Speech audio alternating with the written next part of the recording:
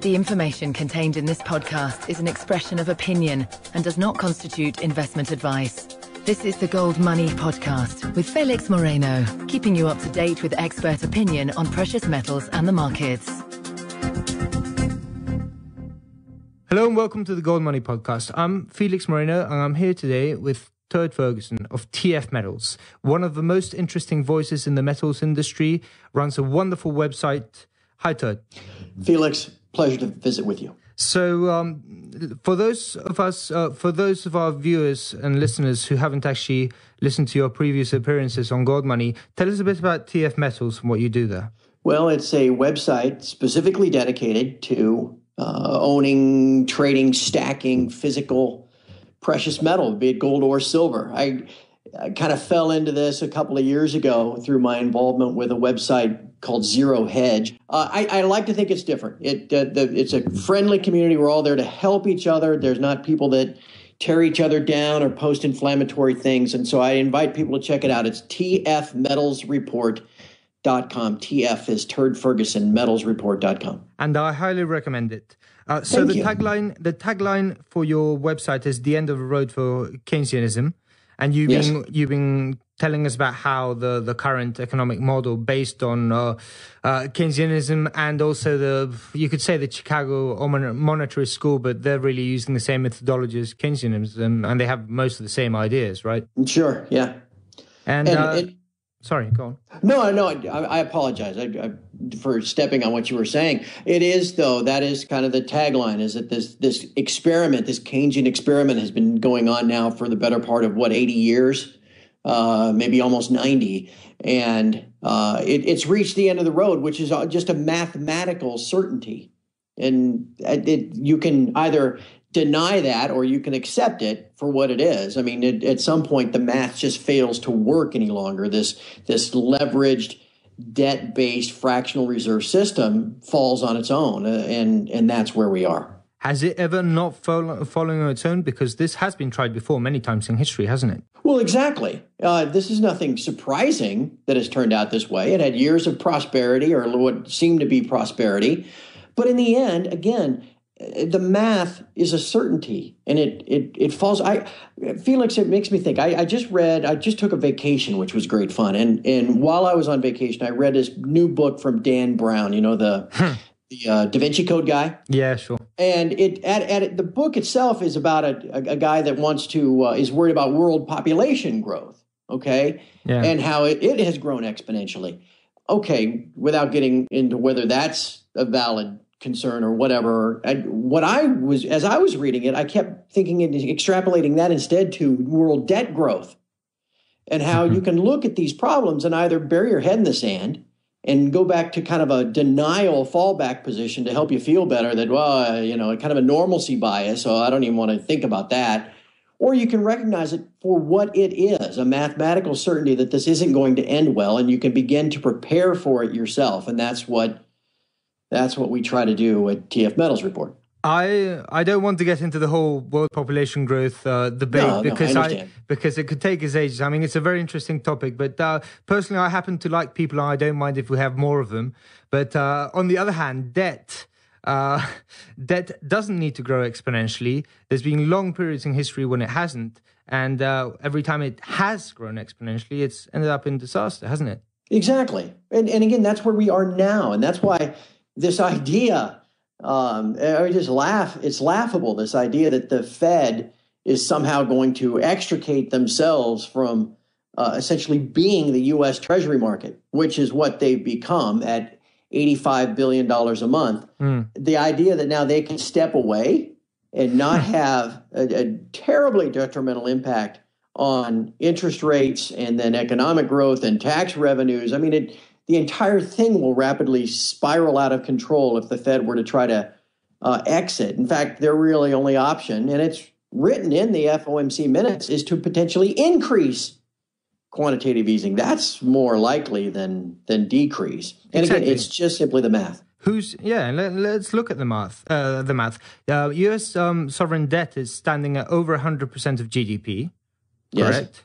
Yes. Mm-hmm. And basically, the U.S. Federal Reserve is buying increasing proportions of every single debt issue that comes out, every single new issue.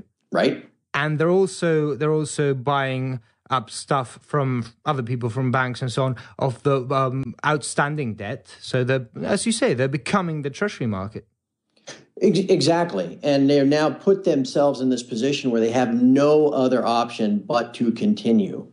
And the interesting thing about the last 6 weeks or so is the move in interest rates, even while the Fed is propping up the market. I mean, that's rather astonishing. The 10-year Treasury note in the U.S. has gone from 1.6% to 2.7%. I mean, that's a move of what, 60%? Yes, and it's actually very interesting how many people have been spooked by it, because you can see huge, even in very traded stocks like, say, Apple, you can have huge moves in the price of the stock, and some people get worried, some don't. But whenever the Treasury market moves, money managers just get absolutely panicked because they're all in it, and they're all in it up to their heads. That's absolutely right. And if you begin to sense, I mean, you don't want to, it's like any other market, any other bubble. You don't want to be caught in the mass of people heading to the exit at the same time. And so as soon as people thought, oh boy, maybe this means rates will go up, it just started this mass exodus. And that move in the 10-year Treasury or in the long bond is, I mean, historical in nature, the severity of the move. And it just goes to show you the Fed really does not have any viable option to exit.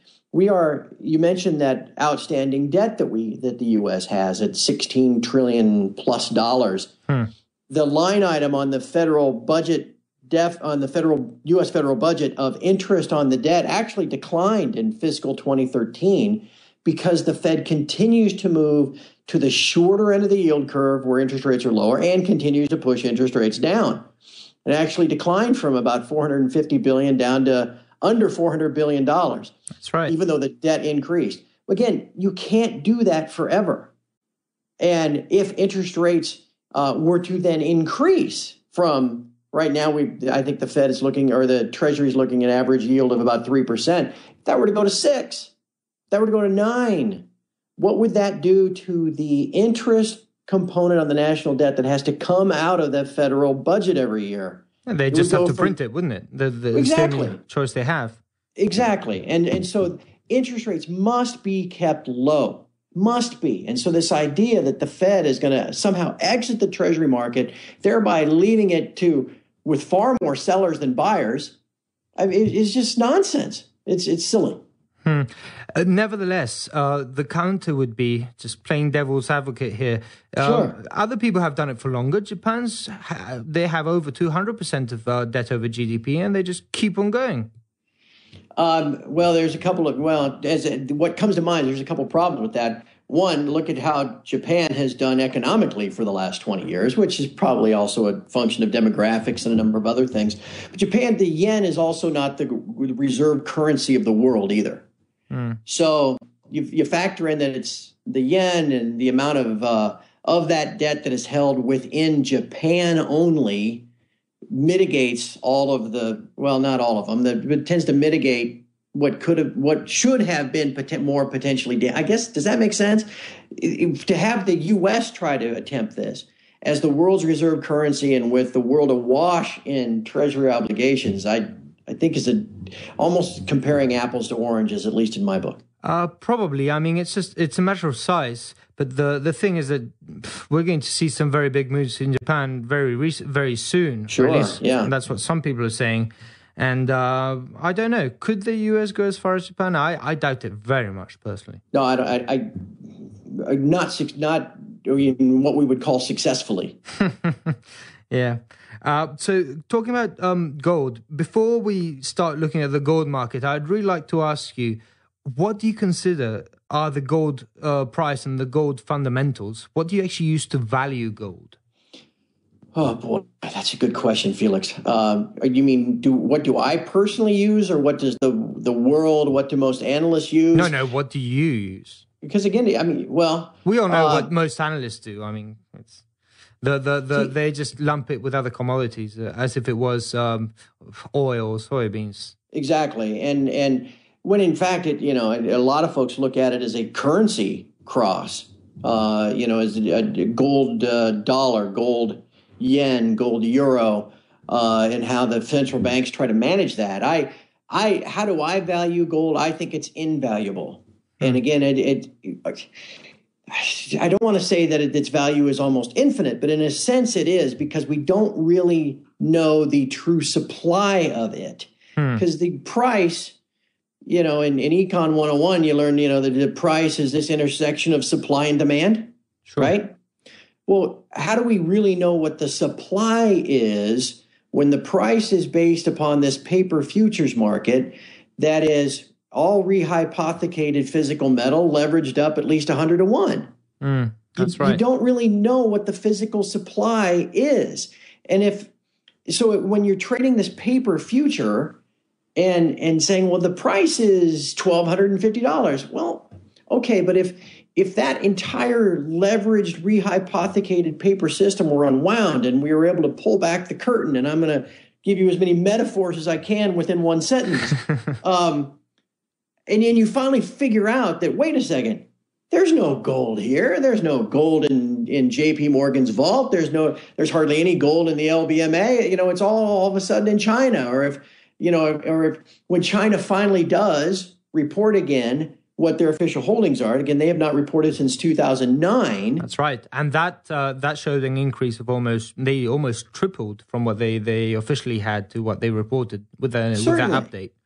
And so since you don't really know what the physical supply is, it's impossible to say, well, then I know what the real, and again, confusing value and price is a whole other story as well. And so anyway, I don't mean to sound, like I'm dancing around your question. What I'm saying is I think it's an impossible question to answer with an actual number. I'm not going to sit here and say, I think the true actual price of gold is $1,800. I mean, of course. And I'm also not going to say it should be 10,000. Of course, but I figure it's like trying to value a currency. It's very difficult, but you can try to approach it.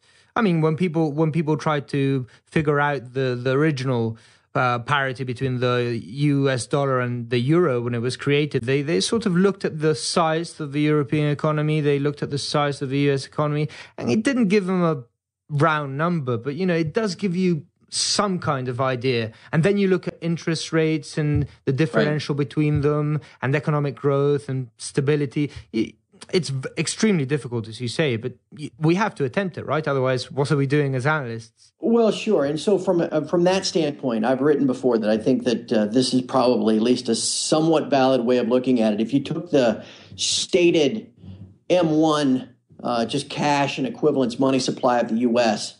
And divided that by what the U.S. claims to have in ounces of gold, you get something around, $7,000 an ounce. Exactly. If you take a more broader measure of the money supply, the M2, and divide again, if you want to just accept what the U.S. says they have at Fort Knox and at West Point and the Federal Reserve Bank in New York, if you take those numbers of what the U.S. says they have in gold and divide it into M2, you get something more like $12,000 an ounce. So from a traditional sense, okay, that would probably be a good place to start. Well, in fact, before Nixon closed the gold window, that was the official Bretton Woods equation. That was how it was done by central banks. So if we were to go back to that somehow, if gold were to somehow be revalued overnight, in that sense, that's where it would or should be. You mentioned physical inventory at bullion banks.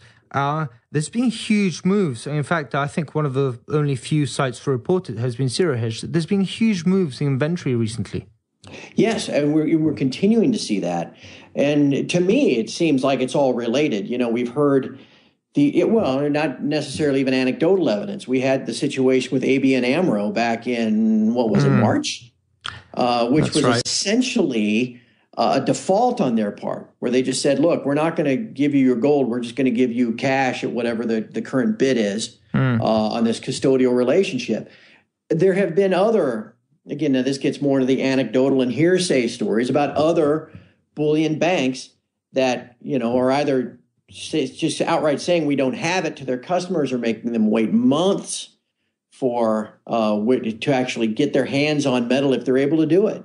And of course, we all remember MF Global, which actually just simply didn't even pay out. They closed all the gold positions and paid out in cash, if they paid out at all. At all. I've got people that visit my site that had certificates for 5,000 ounces of silver that just gone, poof. And obviously that's the risk. And that's why there's this, it's like the treasury market. You can either, if you're a money manager, sit there and wait for rates to go higher, or you can all head for the exits at once, as we saw in May and into June. The same thing is true of your allocated metal or unallocated metal accounts that you're holding at these bullion banks. You can either sit there with your fingers crossed and say, well, I got this statement and I've got this certificate, says I own it. The problem is you and about 10 other people have the same certificate. And if you show up there after they do, there's no way you're getting your metal. And so anyway, yes, I think the bullion banks are stressed. I think the entire LBMA system is fracturing at the seams. That's all related to the price move that you've seen here over the last 9 months. It will all sort itself out. I'm pretty confident in the remaining 6 months of 2013. And we're going to have ourselves a rather interesting time ahead. No question in my mind.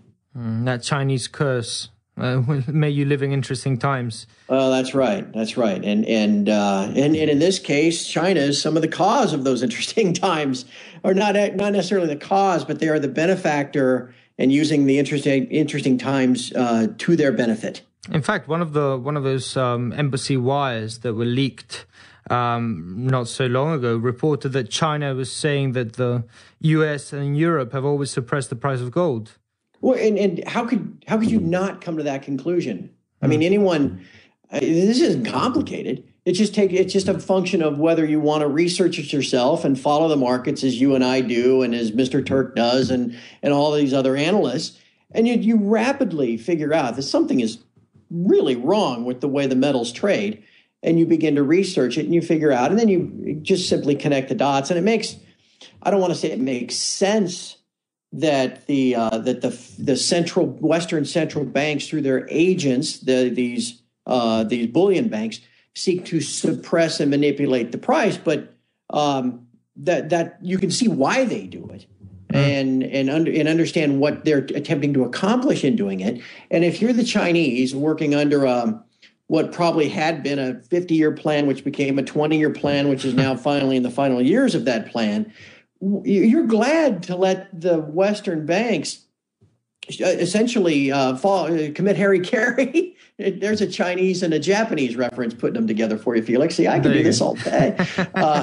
So anyway, you're glad to let them do that by suppressing the price to try to prop up their own currencies. And you're just converting more and more of your dollar reserves into this hard asset that now you're going to back your own currency with in sometime in the very near future. In fact, when we talk about gold manipulation, it's not even hidden or secret. It's official policy. And it used to be even more public official policy in the London gold pool.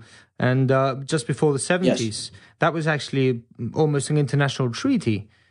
And you see how that turned out, Felix. And again, it's, I think, a good metaphor for where we are now, in that you cannot suppress price against a physical, fundamental, underlying demand for an infinite period of time. Yeah, eventually, it breaks down. Exactly. I mean, it's the age-old lesson that politicians seem to be intent on forgetting.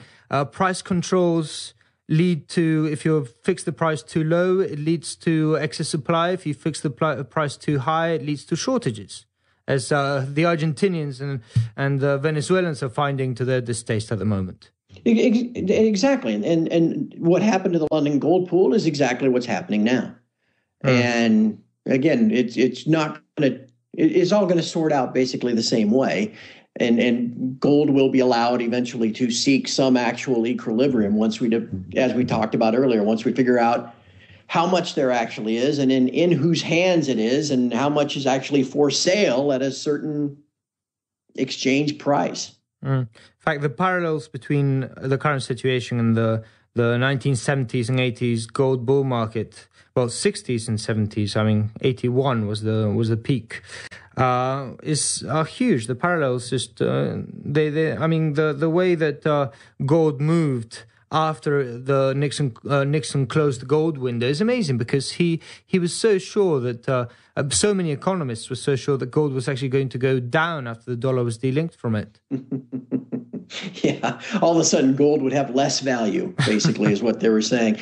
And if you lay I've seen some charts that lay the last 10 years over that 10-year period as well, and how the price kind of correlates with that.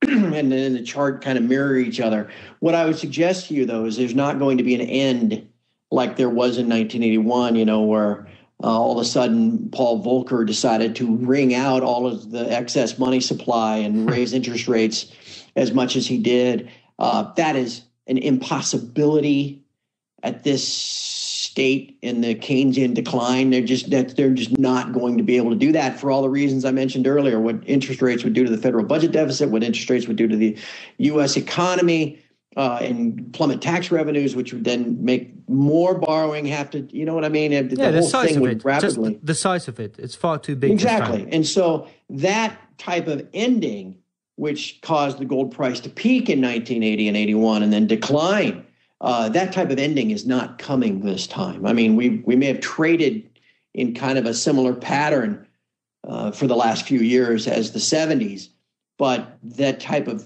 spike up and then a smash down, that is not coming this time. There's going to be a spike up and a reset and a revaluation that will be coming. Nevertheless, I mean, I was looking at hedge funds holdings of gold, paper gold, obviously, because that's the only thing that they report publicly. Right. And they still have so little. Some hedge funds have a lot and they make all the headlines. But if you look at the top 100 hedge funds, they have less than 0.6%. Well, at current prices, probably less than 0.5% of the investment funds in gold.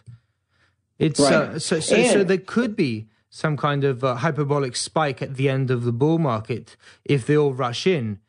That doesn't mean... Oh, my gosh. And I'm sorry, Felix. I didn't mean to interrupt you. I apologize. Go on. Try relating the amount of paper metal that the hedge funds say that they are long, whether it's an ETF or whatever, and even add in the amount of physical metal if you can get any reports, and then lay that against the amount of paper metal that other hedge funds are now short.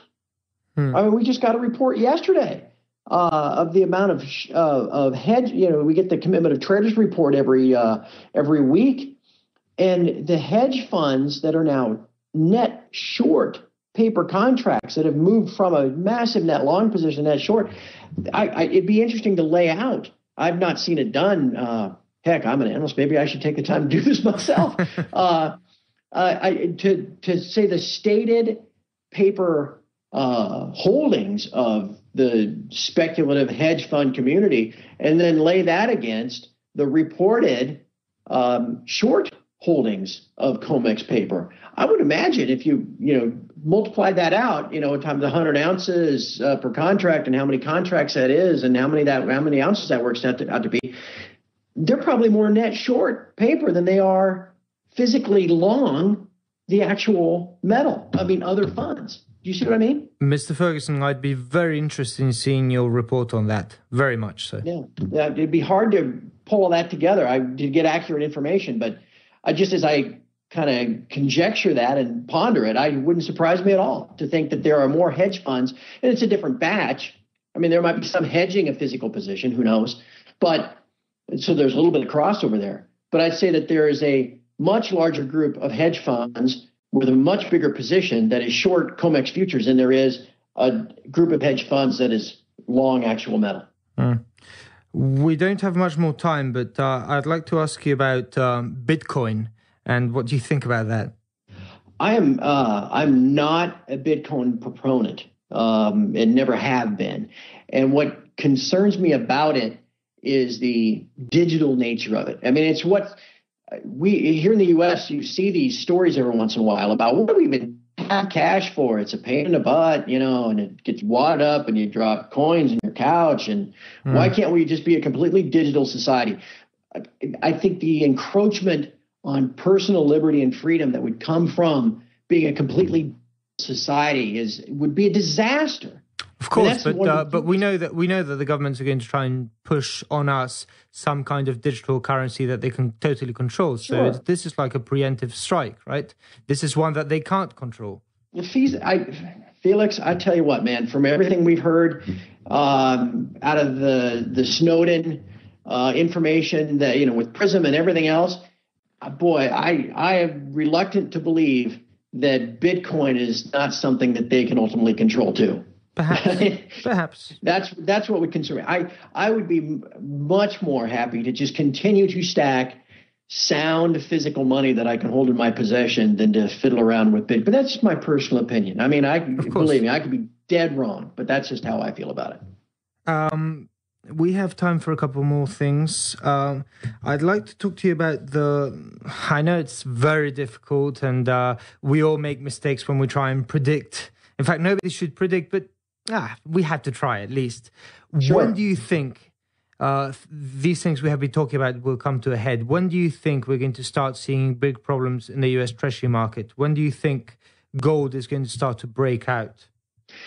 If I've learned anything from my now, I guess, 3 years as this kind of public analyst, and then in the 5 years since the financial crisis of 2008, if I've learned anything, it is to not underestimate the powers that be to hang on to their power.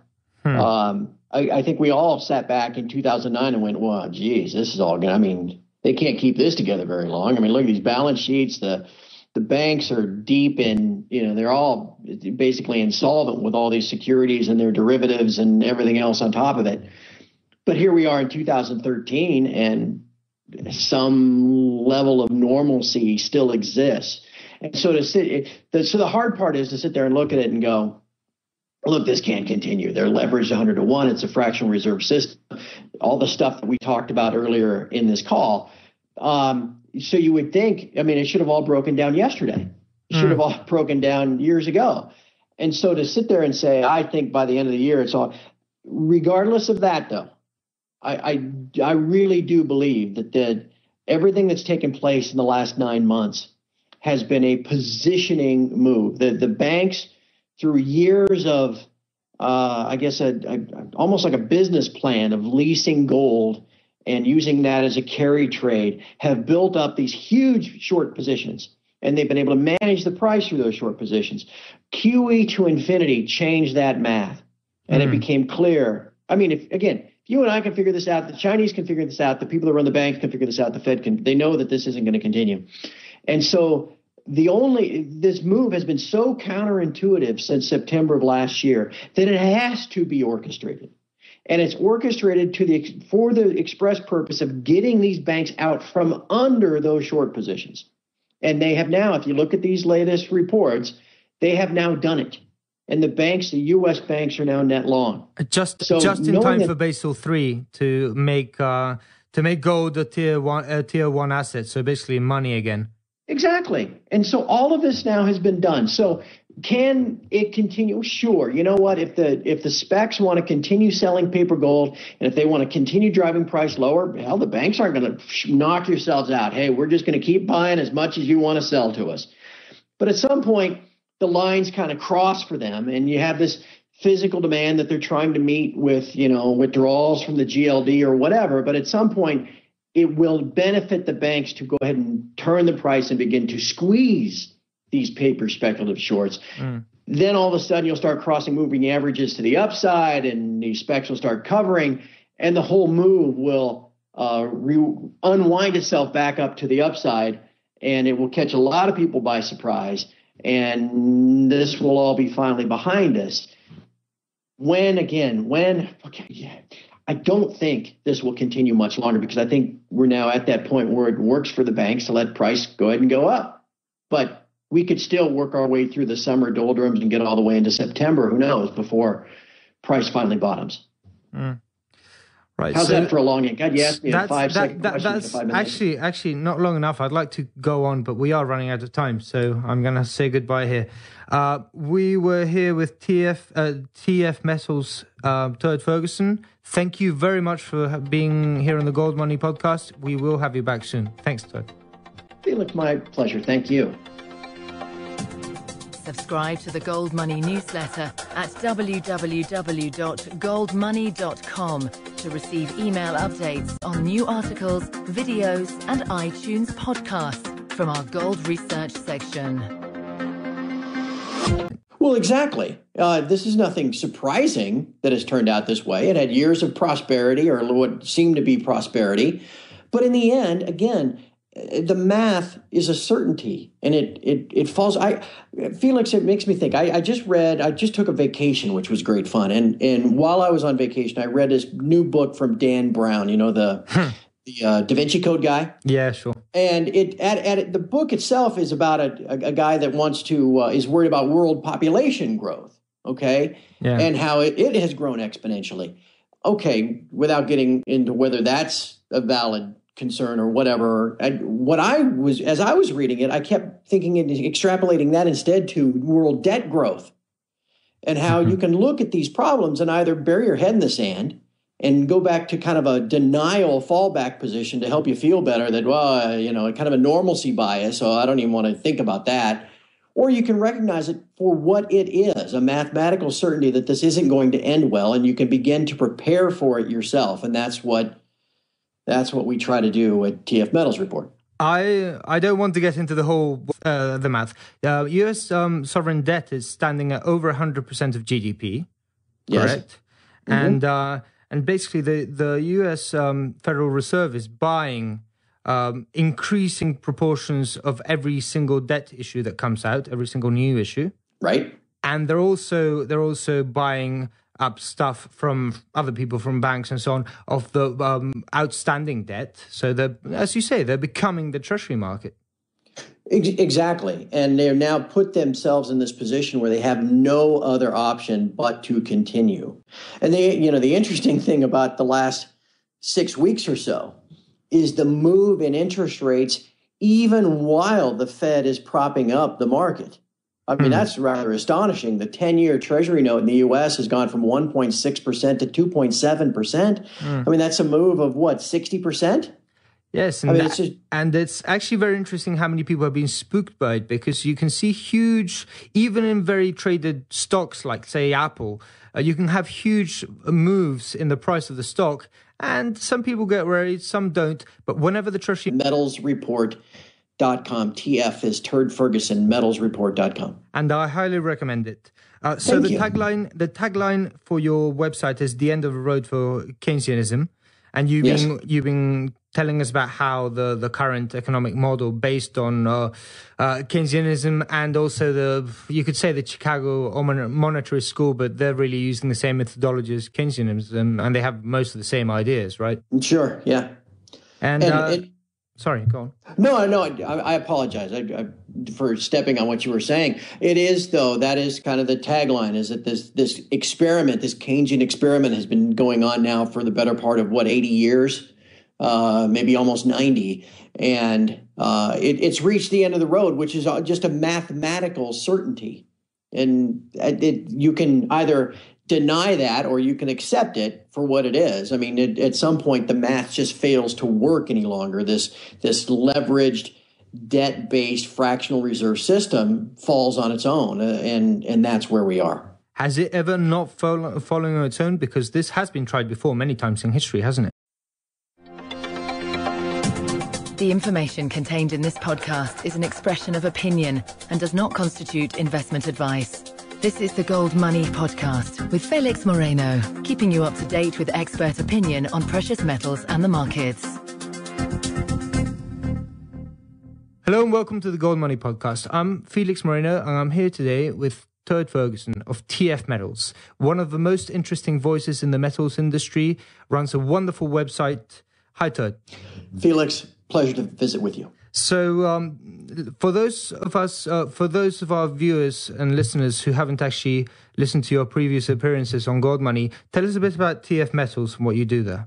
Well, it's a website specifically dedicated to owning, trading, stacking physical precious metal, be it gold or silver. I kind of fell into this a couple of years ago through my involvement with a website called Zero Hedge. I like to think it's different. It's a friendly community. We're all there to help each other. There's not people that tear each other down or post inflammatory things. And so I invite people to check it out. It's TF. World population growth debate, because it could take us ages. I mean, it's a very interesting topic, but personally, I happen to like people. I don't mind if we have more of them. But on the other hand, debt doesn't need to grow exponentially. There's been long periods in history when it hasn't. And every time it has grown exponentially, it's ended up in disaster, hasn't it? Exactly. And again, that's where we are now. And that's why this idea, I just laugh, it's laughable, this idea that the Fed is somehow going to extricate themselves from essentially being the U.S. Treasury market, which is what they've become at $85 billion a month.